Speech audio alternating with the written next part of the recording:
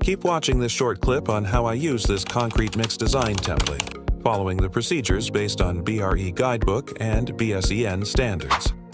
In this example, I have easily created a C40 SRC mix design with S3 consistency class. And at the end of video, I'll show you the final job site mix ratio that you can try using a one-bagger mixer. Here, adjust your proposed mix design to comply with the opposite table showing standard references, calculations based on BRE and specifications. Following tables and charts without using admixture, the cement content was 500 kg or 12.5 bags per cubic meter. Finally, this is the job site mix design ratio based on properties of ingredients.